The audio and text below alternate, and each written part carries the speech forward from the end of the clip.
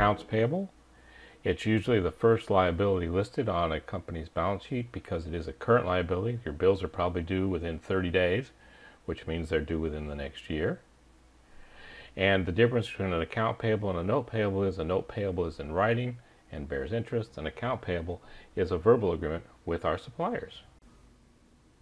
For example, we're Target Corporation. We buy some iPad cases from a supplier. We debit inventory for $100,000 and we credit accounts payable for $100,000. Accounts payable is a liability account. Liability accounts increase with credits. Any account that has the word accrued, payable, or unearned in it is a liability account and increases with credits. If the supplier gives us terms 2, 10, net 30, we pay the invoice within 10 days, we get to take a 2% discount. That's what we'll do. If we don't take advantage of that discount, it's like borrowing money at 37%, and nobody wants to borrow money at 37%. So we take a 2% discount, so we write a check for $98,000. Cash is an asset. It increases with debits and decreases with credits. We take that account payable off our books. It's a liability account, so it increases with credits and decreases with debits. And then that $2,000 that we got to reduce our bill by, we'll use that to reduce the cost of our inventory, because after all, our inventory only costs us $98,000, not $100,000.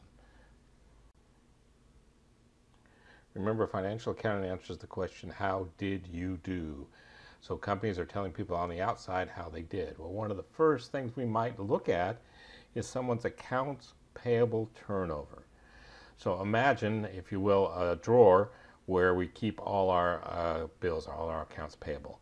The accounts payable turnover is a calculation of how many times during the year we filled up that drawer and emptied it out as we paid our suppliers. And the formula for that is purchases from our suppliers divided by the average accounts payable. And that doesn't help me very much, but if we take 365 days per year and divide into that accounts payable turnover, that is a number I can relate to. That's about how long it takes us to pay our bills. Let's do that calculation for Target. You can see that their ending inventory was 8,992. Their beginning inventory was 9,497. Remember, in accounting, we usually write the most recent year closest to the titles.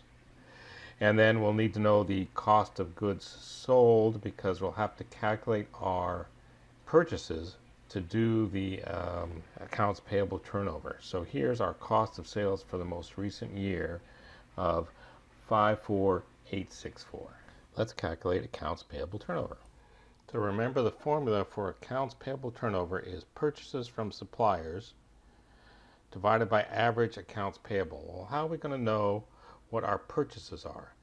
There's no account on a company's financial statements called purchases from suppliers.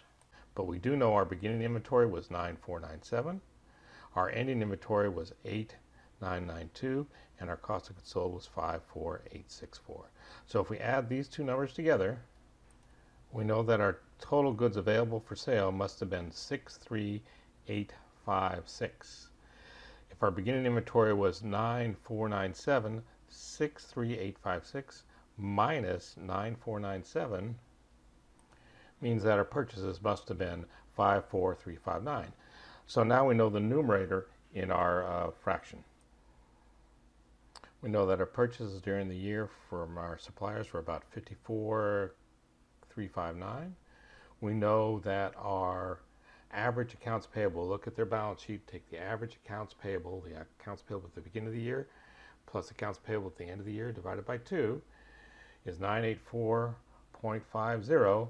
So that gives us accounts payable turnover of 5.524. In other words, we filled up this drawer and emptied it out 5.5 times during the year, which doesn't help me much at all. But when we divide that into 365, that tells us what our days payable outstanding is. In other words, about how long does it take us to pay our bills.